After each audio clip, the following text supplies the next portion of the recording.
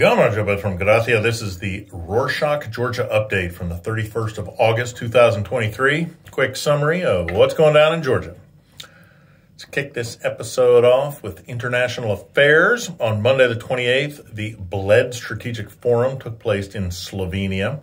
Charles Michel, European Council President, urged the EU and aspirant states to prepare for enlargement by 2030.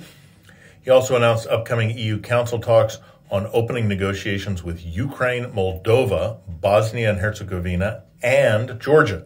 Michel called states with EU potential, like Georgia, future member states, highlighting a merit-based process. He stressed the role of the rule of law in their swift progress as EU entry brings responsibilities and benefits. He cautioned new members against importing past conflicts into the EU.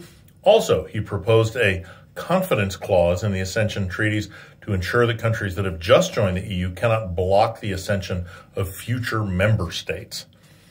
Following Michel's speech, Irakli Kobakhidze, Georgian Dream or Otsneba chair, said Georgia would receive EU candidate status later this year. Interestingly, after Michel's speech, there was a wave of optimism about Georgia's EU candidate status among some politicians and politologists. Palata Zakarishvili, former state minister for reconciliation and civic equality in the Otsneba government, said that the EU would grant Georgia candidate status despite Otsneba sabotaging Georgia's EU path. On to domestic affairs, on Wednesday, the 30th, the government prevented President Zurabashvili from meeting with European leaders to push for Georgia's candidacy for EU membership. Mamuka Mdineradze, leader of the Otsneba faction in parliament, stated that the president's international visits without the government's consent are unconstitutional. He said Otsneba denied Zurabashvili international visits because of president's speech against the government in March this year after the March protest against Otsneba's Russian law. Mdineradze said that the opposition and the president did everything to sabotage Georgia's EU candidate status. Odd thing for him to say, since, as everybody knows, it's Otsneba that is in fact doing the sabotaging. For context, Otsneba has blocked Zurabashvili from international visits before. After the Russian invasion of Ukraine, Zurabashvili wanted to visit European capitals, but Otsneba did not give her permission.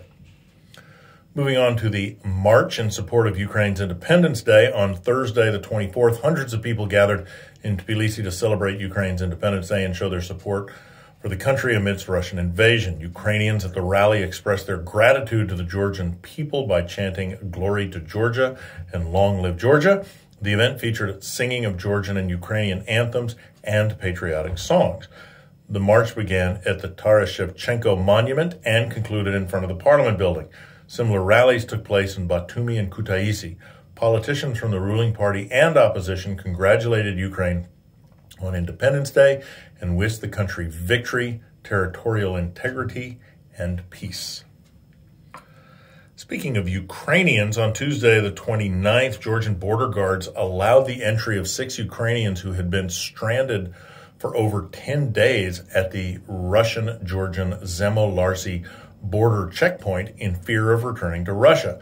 The Ministry of Foreign Affairs said promptly informed the Ukrainian embassy in Georgia about the situation, but the Ukrainian side said that it would take some time to resolve the issue. However, while waiting for a response from the embassy at the border, one of the Ukrainian citizens' health deteriorated, so the foreign ministry granted them entry into Georgian territory. They will remain there until the Ukrainian embassy decides what to do with them. On Wednesday the 30th, Power is in Unity movement, which monitors the occupation line, reported that Russian occupying forces are reinforcing checkpoints in Tskhinvali. Movement leader David Katsarava said that they are now building an additional defense fence about 2 kilometers away from the Sentry Highway in Orcho-San-Khurveleti. He said that drone footage shows that Russian engineers are actively creating trenches and fortified structures. Reports also said that Russian occupiers have been harassing locals. Russian occupation forces blocked access to 2 local churches, preventing residents from celebrating Maria Moba on Monday the 28th, which is a religious holiday commemorating the Assumption of Mary into heaven. Also, Russian soldiers threatened to arrest and handcuffed those approaching the churches. On Tuesday, the 29th, the deputy mayor of Oni municipality reported that the landslide death toll in Shovi reached 31 and that rescue teams are looking for 2 more individuals.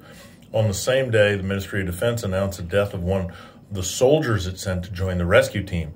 The ministry said that Temur Karchilava, instructor of the 2nd training course at the training center, possibly died of a heart attack while doing rescue work in Shovi.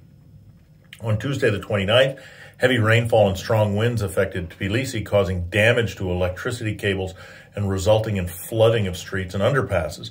Tbilisi Municipality and Emergency Management Services collaborated to tackle these challenges, and all local administrations have been involved in managing the situation.